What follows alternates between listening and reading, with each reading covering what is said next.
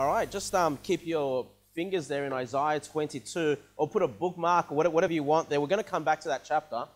And sorry, I couldn't print out my sermon notes, so I've got my computer here. But we're up to the church in Philadelphia, right? We're going through the 7 churches in the book of Revelation, and now we're going to be looking at the church in Philadelphia. Now, some of the things that Jesus Christ says about this church, or about himself to this church, ties in to what we just read there, or what we just heard there in Isaiah 22, all right? But please go to Revelation chapter 3. Revelation chapter 3, verse number 7. Verse number 7, we're near the end now. This is the 6th church in the book of Revelation, and then we just have one more church to get to, and we'll finish this series on the 7 churches of Revelation. But Revelation chapter 3, verse 7, please. Revelation chapter 3, verse 7, keeping a bookmark in Isaiah 22, as we'll get back to that quite shortly. But look at Revelation chapter 3, verse 7. And to the angel of the church in Philadelphia write, these things saith he that is holy, he that is true.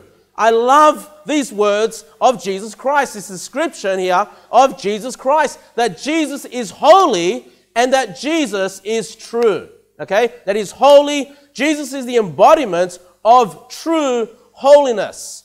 In order for us to be complete Christians, walking in the ways of God, being an example of Jesus Christ, being a Christian, a follower of Christ, a disciple of Christ, as you will, we need to be people that are holy and people that are of the true, or of the truth. Okay?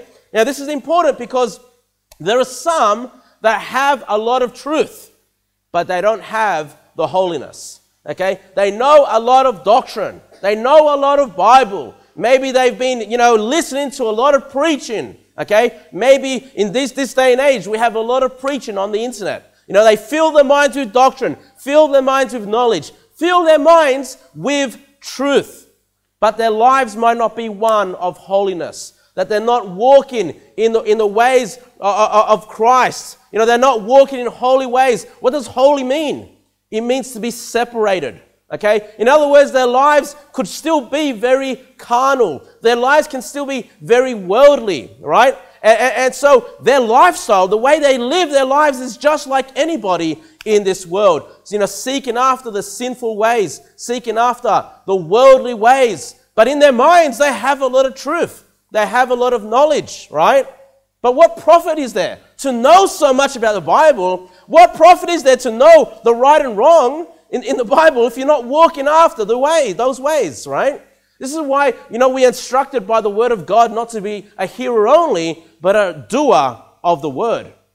All right? And you can have the other extreme. You can have the other example where you're walking in holiness, but you don't have the truth.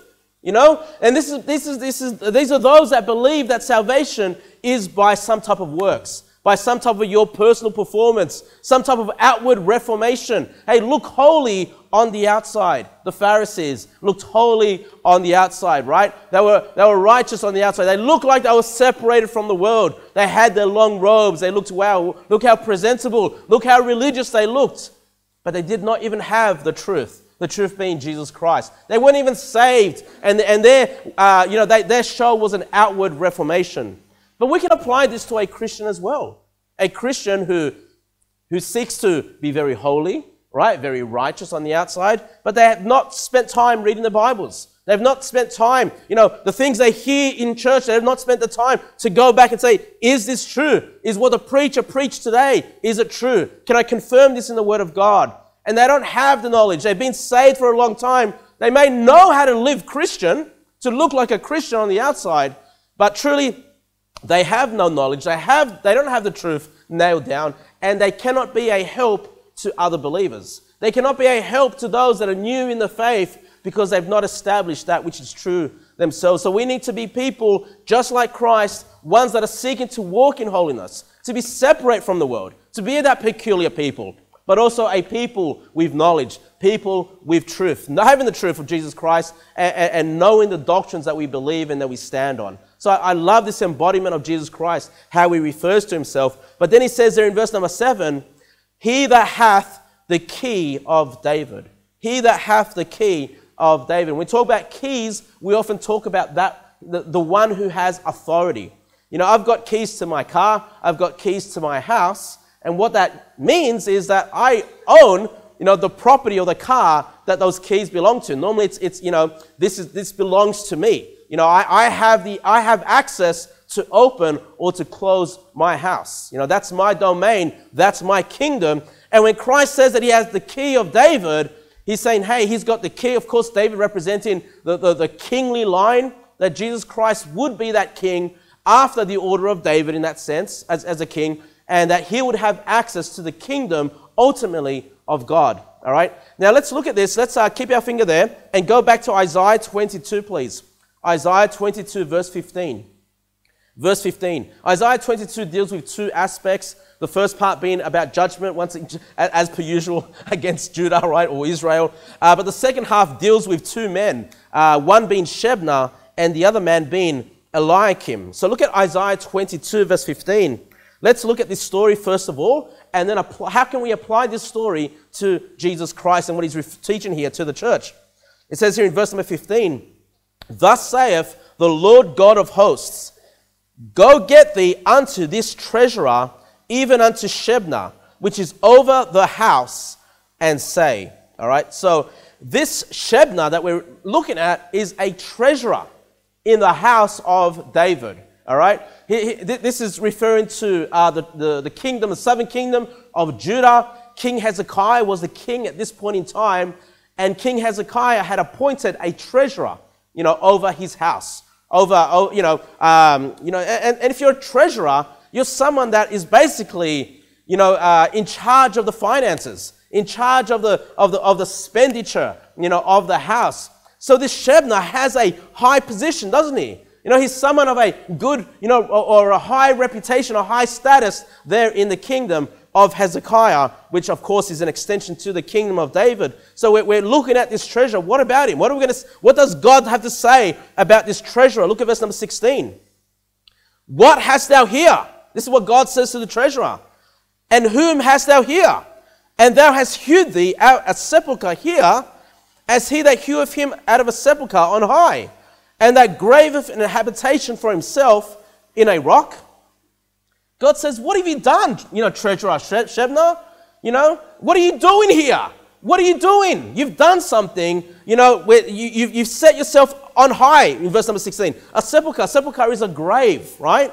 And in these days, you know, there were graves that were reserved for the kings of Israel. You know, where you know, sepulchres, those that were hewn out of rock, were normally about for people that were rich and often reserved for the kings, you know. And this is why it's important, of course, when Christ died, that he was put into a sepulchre, kind of like the same way how the kingly lines would also have that, you know, rich burial in the grave, because Jesus Christ, of course, being the King of the Jews, okay. And this Shebna, who's just a treasurer, now again, a man of a high position, but he's not a king. And what he's done, he's taken it upon himself to build a grave, a sepulchre for himself amongst the kings. He was overstepping his station. You look at this very shortly. He was exalting himself up higher than what he truly was, right? He exalted himself. He wanted to have a name, a reputation amongst himself. Hey, if you're buried there with the kings, man, this Shebna must have been a really important person, you know, during the kingly line or the kingship of Hezekiah. You know, he was trying to seek a prominent position for himself that was above his office, that was above his station. And that's why God says, what are you doing here? Why are you building here a grave? This is not where you need to be doing it, right? Let's keep reading. Verse number 17. Behold, look what the Lord's going to do because of what you've done. Behold, the Lord will carry thee away with a mighty captivity and will surely cover thee. The Lord's going to make sure, Shebna, that you're going to be taken into captivity by the enemies. And not just taken into captivity, verse number 18, he will surely violently turn and toss thee like a ball into a large country. There shalt thou die, and there the chariots of thy glory shall be the shame of thy Lord's house. So it says not only are you going to be taken into captivity, but you're going to be dealt with violently. You're going to be violated. You know, this is not going to be a comfortable captivity for you. And you're going to be put to death. You're going to be brought down low. You try to exalt yourself in the kingdom of David, you're going to be brought down low by God, through the hands of the enemy here. And what did it say there at the end? And it says at the end of verse 18, and there the chariots of thy glory shall be the shame. So what's saying there? His self-glorifying will be turned into shame in the house of David. Instead of being one that is looked upon by the nation as one of reputation, of great status, no, he's going to be looked upon by the nation as one who has brought shame upon himself and upon the house there of David or Hezekiah. And let's look at verse number 19. And I will drive thee from thy station, or your position of authority, and from thy state shall he pull thee down. God's going to make sure that this station that you have is going to be pulled down. The Lord's going to bring you low because you're overstepping your boundaries, right? He's making a name for himself. God's going to make sure he brings them down. This is an example of an employee who's lifting himself up like an employer. He was being hired to be a treasurer. He wanted to be seen as more than a treasurer. And this happens in the workplace. Employees that rebel against their employers. Hey, God hates that. God hates it when you try to take, a position that is not yours. Again, authority structures ahead, people that are under that are subject unto that. Children, being obedient to your parents. When you're rebellious to your parents' commands and instructions, God looks down and he hates that behavior. And he will bring you low. If your parents don't bring you low, the Lord God will bring you low in due time. Or wives that raise themselves against their husbands above their station. No, husbands, you're the head of your wives. You are the head of your homes. Okay, this is something that God frowns upon. And anyone that tries to lift themselves up, God will bring them low. Verse number 20. And it shall come to pass. You go, what's this about Revelation 3? You'll see soon. And it shall come to pass in that day that I will call my servant Eliakim. So this is the other man, Eliakim. Eliakim is going to be the man that replaces Shebna, the son of Hilkiah. And I will clothe him with thy robe, the robe of Shebna. He's going to take basically the position that was Shebna's, and strengthen him with thy girdle. And I will commit thy government into his hand, and he shall be a father to the inhabitants of Jerusalem and to the house of Judah. Okay? Now, I'm going to read to you quickly from Luke 14, verse 11. For whosoever exalteth himself shall be abased, and he that humbleth himself shall be exalted. Make sure that your promotion comes from the Lord. Make sure you just humble yourself. You serve in the institutions that you're under. Be obedient to your authority, the heads of your authority. Be humble and obedient to the Lord God, and he will raise you up. This man Eliakim, I'm sure he's a godly man. I'm sure this Eliakim's been humble, just waiting for his opportunity, working hard. And God says to Eliakim, you know what? You're going to be treasurer instead. I'm going to lift you up. I'm going to clothe you with these robes, and you're going to be like this father, like you're going to have this, a position of government into your hands. And you're going to be a help there to King Hezekiah. Look at verse number 22. And verse 22 is the key that links this story of these two men to what we saw there in Revelation chapter 3. Remember how it said that Christ has the key of David? Look at verse number 22. And the key of the house of David will I lay upon his shoulder, so he shall open, and none shall shut, and he shall shut, and none shall open. Again, the treasurer. The treasurer is the one who can open the finances. It says, yes, I approve of this expenditure. The treasurer is also the one that says, no, we're not going to pay for this. We're not going to do this. We're going to close, the treasury box. We're not going to do that. So he has authority within this kingdom to open and to shut, right? The treasury there. But this here is actually speaking of Christ. There's a double fulfillment, not just to Eliakim, but to Jesus Christ in the book of Revelation. In fact, Eliakim here is a type of Christ, is a foreshadowing of Christ. And let me explain to you very quickly, Shebna is a type of the Antichrist, and Eliakim is a type of Jesus Christ. Okay, we'll look at this shortly. And I'm going to quickly read to you from Isaiah 9:6. You don't need to turn there because you all know it. Just very quickly, Isaiah 9:6, the prophecy of Jesus Christ. And it says, for unto us a child is born, unto us a son is given, look at this, and the government shall be upon his shoulder. What did it say there in verse 22, Isaiah 22:22? I will lay upon his shoulder, right? That the key of the house of David will I lay upon his shoulder. And then in Isaiah 9:6 continues, and his name shall be called Wonderful, Counselor, the Mighty God, the Everlasting Father, the Prince of Peace. Verse number 7, look at this. Of the increase of his government and peace there shall be no end upon the throne of David and upon his kingdom, to order it and to establish it with judgment and with justice from henceforth even forever. So as we're reading Isaiah 22 there, we're talking about these two men, but it's a picture of Jesus Christ. When he comes into his kingdom, okay, the Antichrist is going to try to take the kingdoms of this earth. He's going to lift himself above his station, right?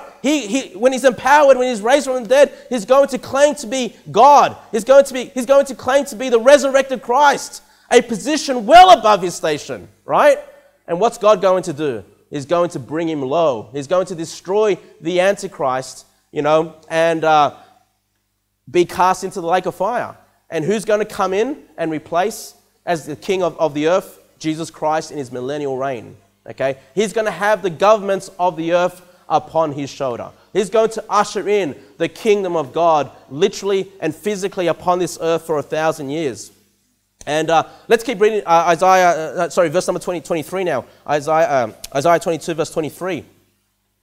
This is what God will do to Eliakim, or a type of Christ, if you want to think about it, of Christ.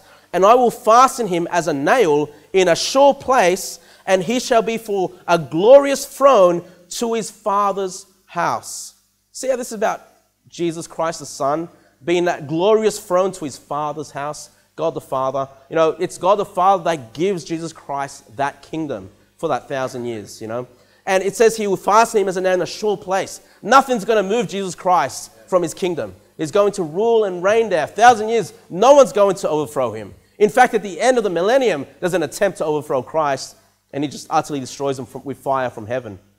And then in verse number 24, and they shall hang upon him all the glory of his father's house, the offspring and the issue, all vessels of small quantity, and from the vessels of cups, even to all the vessels of flagons. So we've gone back from Christ back to Eliakim, right? Taking care of the things of the house there. I guess you can expand this to, just Christ governing the entire world. But then verse number 25. Now, verse number 25 is about Shebna. Back to Shebna, the one that was replaced, or the picture of the Antichrist. In that day, saith the Lord of hosts, shall the nail that is fastened in the sure place be removed. So Shebna tried to be that nail fastened in a sure place. And God says that will be removed and be cut down and fall, and the burden that was upon it shall be cut off, for the Lord have spoken it. Okay. Now go back to verse number 22 very quickly, that being the key verse to this chapter in reference to Christ. Let's look at it again one more time. And the key of the house of David will I lay upon his shoulder. We talked about that, okay? Upon his shoulder, the governments of Christ upon his shoulder, but we didn't cover the rest of it. We did a little bit, but so he shall open, and none shall shut, and he shall shut, and none shall open. Let's keep that in mind as you go back to Revelation chapter 3 now. Revelation chapter 3. Revelation chapter 3, verse 7, please. Revelation chapter 3, verse 7. Remember it said there, he that hath the key of David, we didn't finish the rest of the verse though, he that openeth, and no man shutteth, and shutteth, and no man openeth. You see how the connection back there to Isaiah 22. And it says there that, that God is the one, or Jesus Christ is the one that opens the doors. Jesus Christ is also the one that shuts the doors. All right? He's in charge of your life. He will be the one that opens the doors of your life, okay? He's the one that can shut things, and when he shuts things, you cannot open it. And if you open something, you cannot shut it, okay? What are some things that Jesus Christ opens? Of course, Jesus Christ says that he is the door, right, of salvation. He opens the door of salvation. I'll quickly read to you from John 10:7. Then said Jesus unto them again, verily, verily, I say unto you, I am the door of the sheep. All that ever came before me are thieves and robbers, but the sheep did not hear them. I am the door. by me, if any man enter in, he shall be saved, and shall go in and out and find pasture. Jesus Christ is the one who opens the door. He is the only door to salvation. Now, what I want you to do, you don't need to stay in Isaiah 22 anymore. Please take that bookmark and go to Luke chapter 8, please. Luke chapter 8. Now, we love talking about Jesus Christ opening the door of salvation, don't we? But he also closes the door of salvation. Okay? Luke chapter 8, verse 10. And make sure you keep a finger there. Don't turn away, because we're going to go back to Luke 8 later on. But Luke 8, verse 10. And he said, unto you it is given to know the mysteries of the kingdom of God, but to others in parables. Why? That seeing they might not see, and hearing they might not understand. You see, Jesus Christ also closes the door of salvation on certain people. This is what we know as the reprobate doctrine. Once somebody has rejected God, is a hater of God, crosses a line, a spiritual line with God, right? Then God has rejected that person. God blinds that person. God hardens the heart of that person. God gives them over to a reprobate mind. And for these individuals, the door of salvation is closed. They cannot see. It's Christ that opens the door of salvation. Okay? It's whosoever will, by the way. It's open to everybody. Okay? But then for the few that are haters of God, Jesus Christ will surely shut that door. And when they're cast into hellfire for rejecting Christ, the door is shut there as well. Okay? Keep your finger there in Luke 8. We'll come back to that. It's very important, because this will then lead us to the parable of the sower, which again ties in with what we're looking at here in Revelation chapter 3. What else does he open and close? You know, just your life options. You know, I would really recommend, Jesus says, look, I open doors, I close doors. You know, then I would say hold Christ according to his word. That's what he says he does. So when you need to make a life decision, when there are many options and you're not sure which way to go, Lord, what do you want me to do? You know, before I started this church, I was like, Lord, where do you want me to start a church? I have no idea. You know, and my request was, can you just close the doors that you don't want me to walk in and open the doors that you do want me to walk through? I think that's a great way to pray. You know, here's the one that opens. Here's the one that closes. You're not sure what to do in life. You're not sure what the best step is. Ask Jesus Christ to close certain doors. He'll close them. And when he closes them, you won't be able to open them up again. All right? And that's the thing I keep forgetting, right? I asked Jesus, can you close certain doors? And then he closes them. I'm like, why isn't this door opening? You know, what's going on? You know, oh, Jesus, he closed this door, right? You must be pointing me somewhere else, you know? And please hold Christ to his word. He wants to be the one that opens and closes your doors, you know? Make sure when you ask him that, though, you stay committed. When he closes those doors, leave them closed, right? You won't be able to open them anyway. And then go walk through. This is the key thing, though. When he opens the door, you say, man, this is my only option left. This is the only reasonable option left. Then you just walk through that door in faith. Even if you don't fully understand what's on the other side of that door. But you've asked Christ to do what's best for you within his will, and is going to lead you in the right paths. You know, he also, you know, opens the doors of churches. You know, Christ is the one that says, upon this rock I will build my church. You try to force to open churches that Christ is not opening, they're going to remain closed. Okay? Christ is also the one that closes churches. We saw this before in Revelation 2:5. He says that he will remove thy candlestick out of his place. If we're not doing the works that God has asked us to do, you know, if we get to a state of coldness, we're not serving the Lord, we're not doing things right as a church, the Lord may very well take away that candlestick. You know, he starts churches. He opens the door for churches. He also closed the door on certain churches for whatever reasons. We see some reasons here as we're going through these 7 churches of Revelation. What else does the door? What other doors does the Lord open and close? You know, he opens the womb when he wants. He'll close the womb when he wants. You know, it's up to the Lord. You know, it's up to the Lord. You know, if you're struggling to fall pregnant, maybe the Lord has closed the door for that point in time, for whatever reason. You know, trust in the Lord. Trust that he's doing the right thing. And when he'll open the door, you know, it'll happen. He's the one that's in charge of opening and closing the wombs. All right? Now let's go, if you guys are still in Revelation chapter 3, verse 8, please. Revelation chapter 3, verse 8. And again, just keep your finger there in Luke 8. We will come back to that. But Revelation chapter 3, verse 8. What does Jesus say about this church now? He goes, I know thy works. So this church is a working church, right? They're serving the Lord. He says, behold, I have set before thee an open door. Well, that makes sense because he just finished saying he's the one that opens doors, right? But why has he opened the door for this church? What's relevant here? He says, look, I've opened before thee an open door, and no man can shut it. Why? For thou hast a little strength. He goes, look, you're not the strongest church that I have, okay? You're not the strong, but here's the thing about this church. Jesus says nothing negative about this church. In fact, if you want to look at something negative, this is probably the most negative thing you're going to see, that they've got a little strength.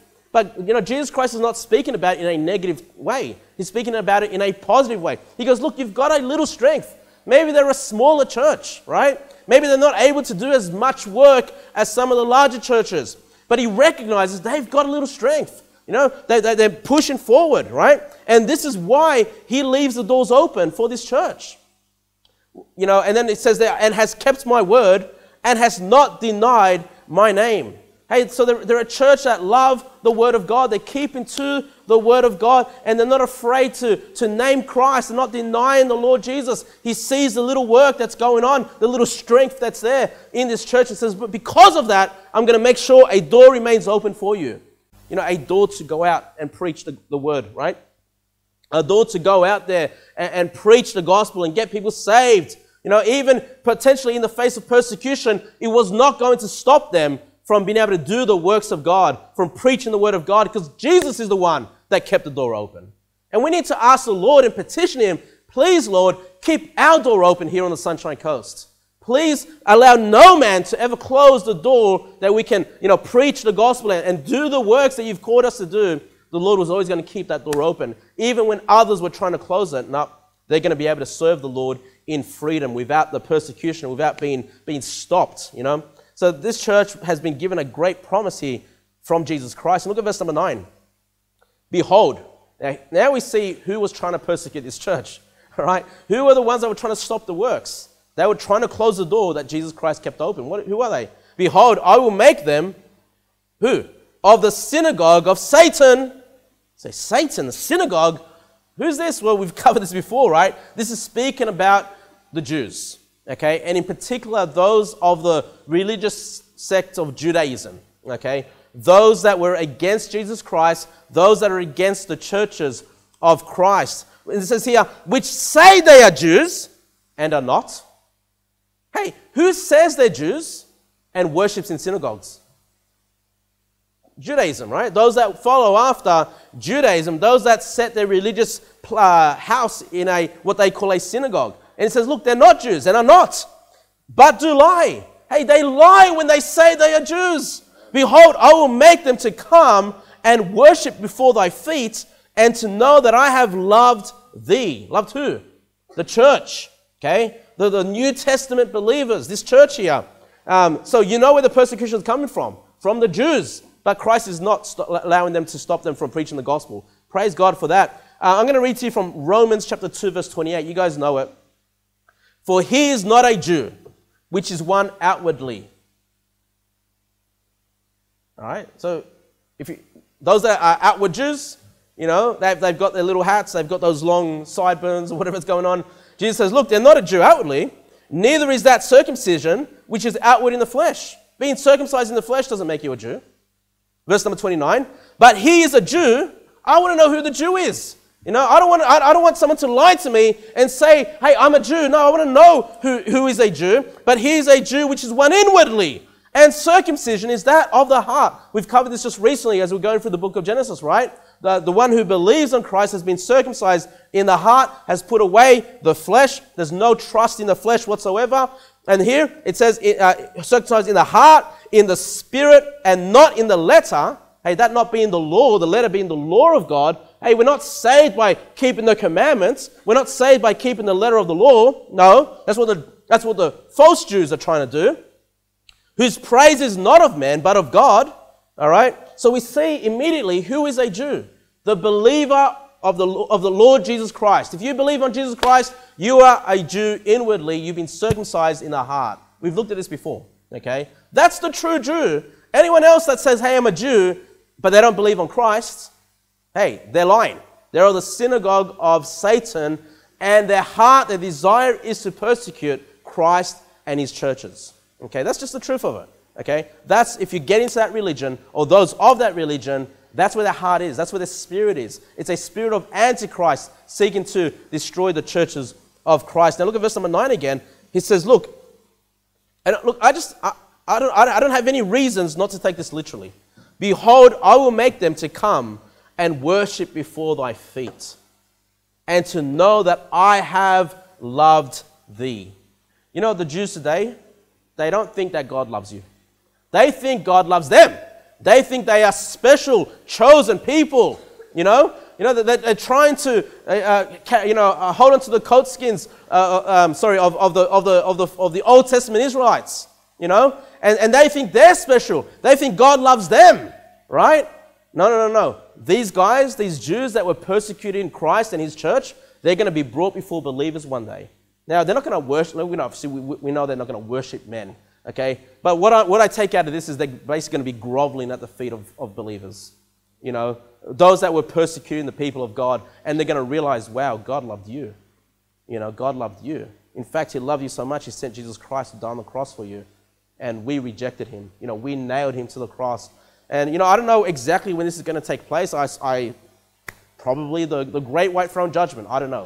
But, you know, these Jews that were persecuting churches are going to be humiliated, brought before the feet of believers to just acknowledge that, no, God loves you. Okay, and God loves you, by the way. Okay, God loves you. He gave his only begotten Son. Verse number 10, please. Now, this is such an interesting passage or verse here.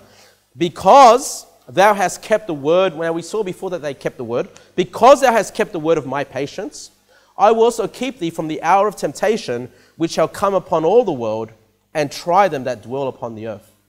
Now, this is a proof text for our brethren that believe in the pre-tribulation rapture. Okay? Now, if you ask them, hey, can you show me a verse in the Bible that shows that the rapture is before the tribulation, the pre-trib rapture, this is one of those key verses they'll take you to, right? So this is how they read it. They'll read it like this. Because thou hast kept the word of my patience, whatever that means to them, I will also keep thee. So the keep thee is basically I'm going to rapture you away, all right, from the hour, and the hour there is 7 years, okay?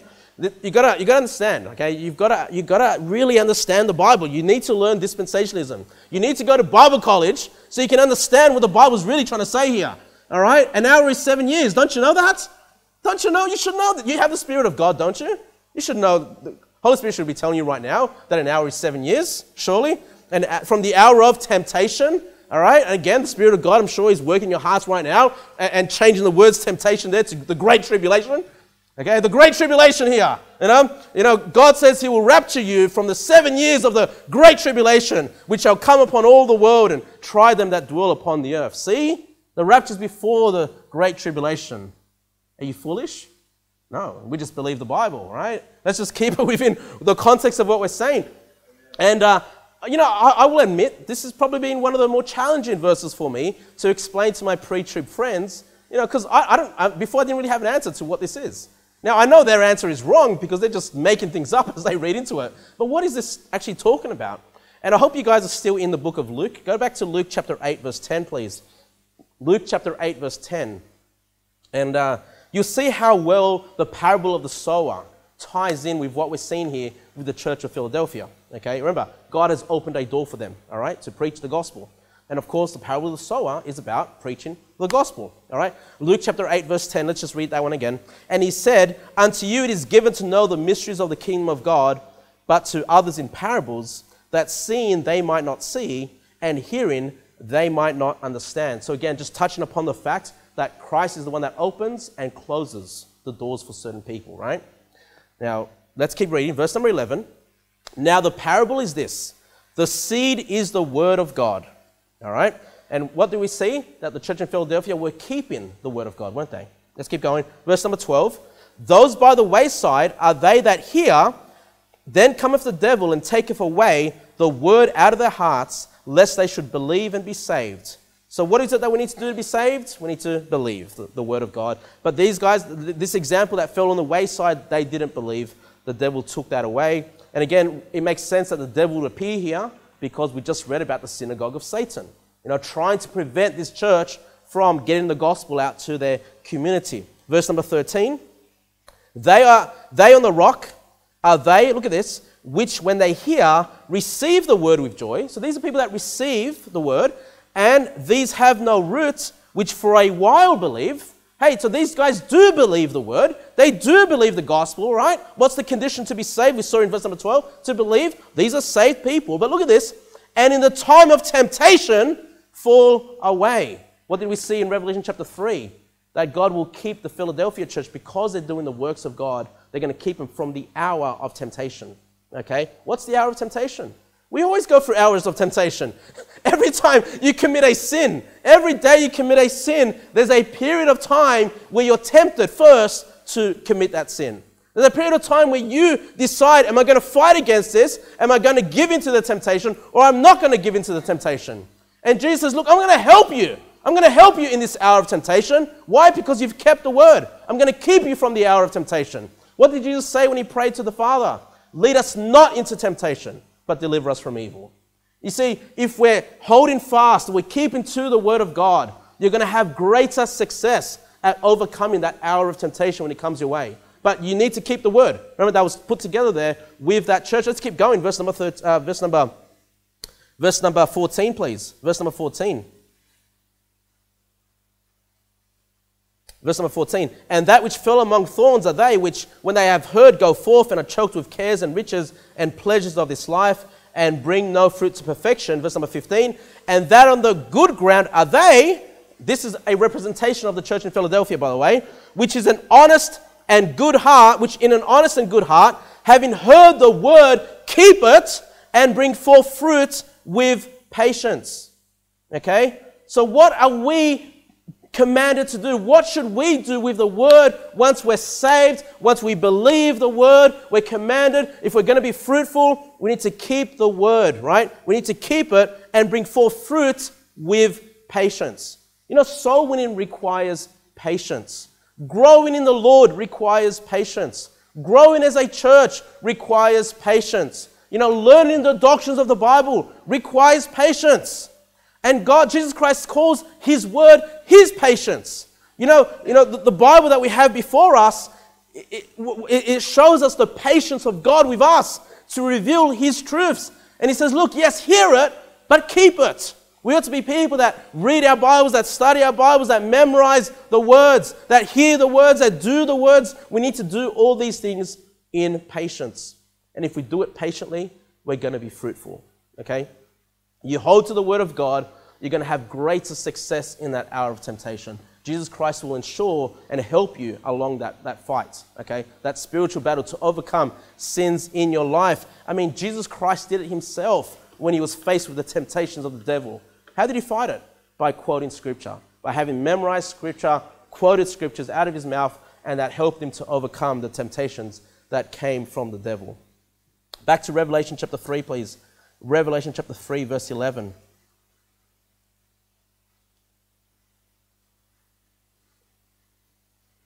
Revelation chapter 3, verse 11. If you guys have any other questions about that verse in number 10, please feel free to ask me. But I hope you realize just how well it corresponds with what we're seeing here in Revelation chapter 3, the parable of the sower. Verse number 11, behold, I come quickly. Hold that fast which thou hast, that no man take thy crown. Jesus Christ is just reminding this church, look, don't lose your rewards. Keep working hard. Keep serving. Make use of the door that I've opened. Make sure that you don't lose your rewards. And the picture that I get of the Bible is that, for each one of us, Christ is, the parable of the talents. Christ has given us different abilities. Christ has given us different, talents and skills and maybe some with more money, maybe some with more, maybe better speakers, or, we're all different, okay? And it's like Christ has a set amount of rewards that he wants each one of us to achieve and to receive. But when we fail in our work, when we don't walk in the Lord, when we don't do the work that he's given us, that's where we can lose our reward.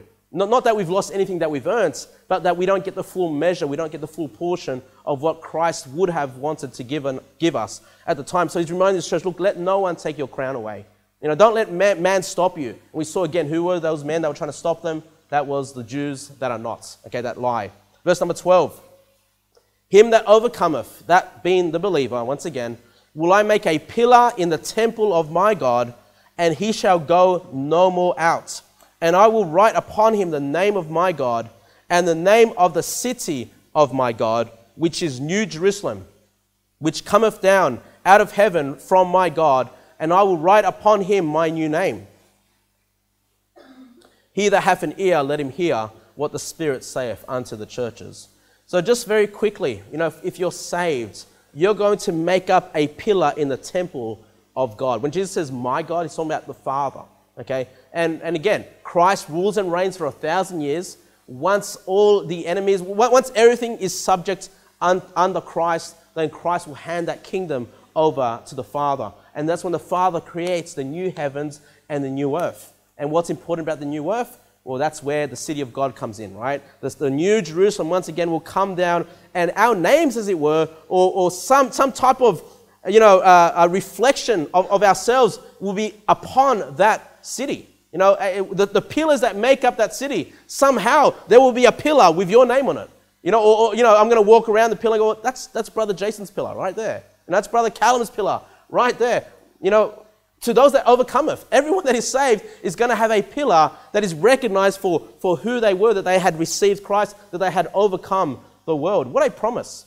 Because when we compare it with Isaiah 22 with Shebna, he was trying to make a name for himself, wasn't he?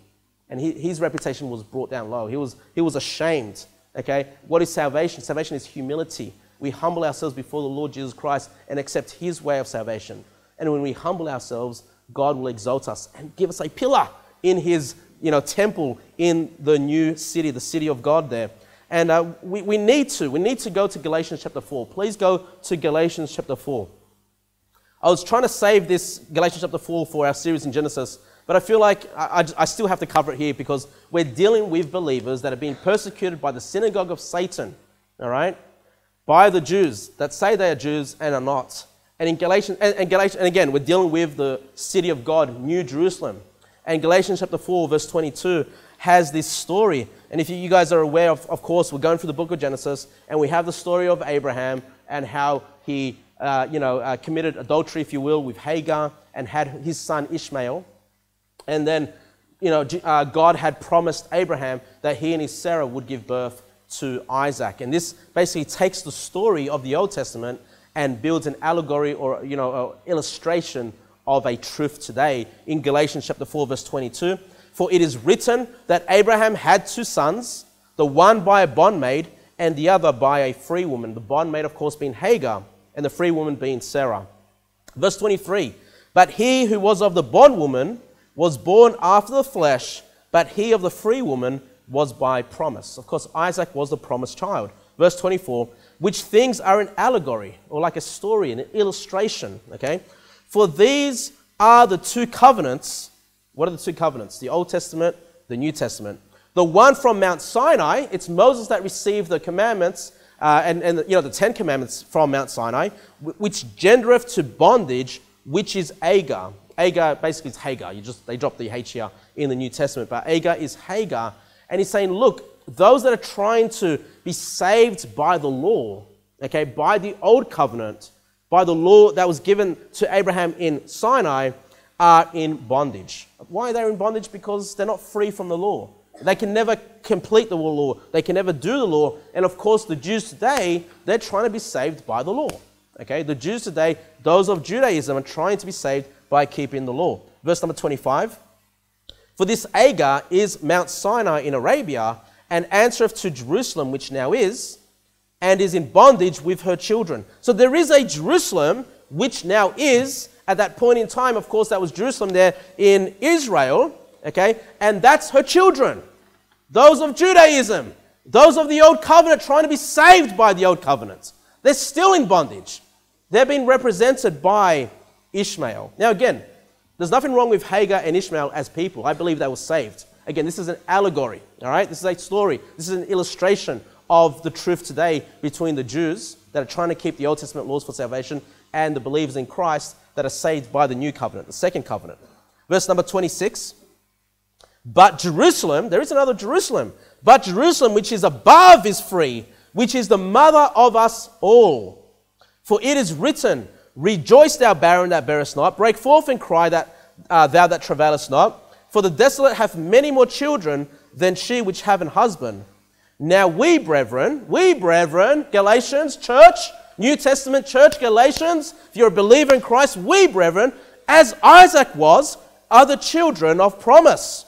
But as then he that was born after the flesh persecuted him that was born after the Spirit, even so it is now. Because later on, as we get through the book of Genesis, you'll see how Ishmael was kind of mocking Isaac or mocking Sarah, and they were cast out. Okay, we'll cover that later on. But in the same way that Ishmael was mocking Isaac, is in the same way that the Jews mock Christianity. Okay, especially in the time of Thyatira, the church of Philadelphia, they were facing persecution there from the synagogue of Satan, from the Jews. And verse number 30, nevertheless, what saith the scripture? Cast out the bondwoman and the son, for the son of the bondwoman shall not be heir with the son of the free woman. Listen to me. The Jews today, those that follow after Judaism, will not, what did it say there? Will not inherit the promises with us. Will not. They're not a second people of God. They're not a people of God. They're not going to inherit the promises. Guess who's going to inherit the promises?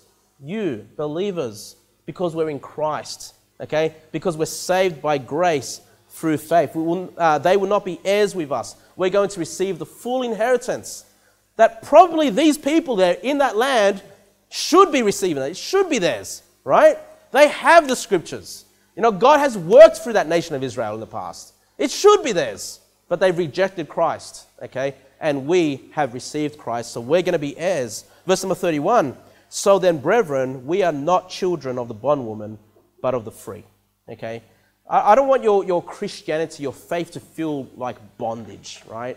It's not, it shouldn't be bondage. Your faith ought to be a faith of freedom, of liberty. Okay? When you walk, and the only way you feel that way is when you walk in a new man. If you're trying to keep the laws of God, the commands of God in the flesh, it's going to feel like prison. It's going to feel like, oh man, it's so hard. The standards of God so hard. But when you're walking in the Spirit, it's really easy. In fact, I love it because it makes me feel free. I'm in liberty. I'm without sin. I'm walking after His ways. So, you know, I'll probably go through Galatians 4 again when we go through the book of Genesis in a little bit more detail. But I hope you see, you know, the connections there with what we saw with the church in Philadelphia. You know, God saw them as a great church, even though they only had a little strength. You know, and that's the key thing. We need to be a church that has a little strength. We're a small church, okay? We're a church of, you know, when we're here on Sundays, what are we? We get to about 40-something, mid-40s maybe. You know, we're a small church compared to some of the other churches, but if we have a little strength, if we keep to the Word of God, right? We desire to overcome the temptation that comes in our lives. We do these things. Jesus promises that He's going to keep the door open. He's going to keep, and no one's going to be able to close it. Meaning that we'll be able to continue doing the works of God, getting out there, preaching the gospel. Let's pray.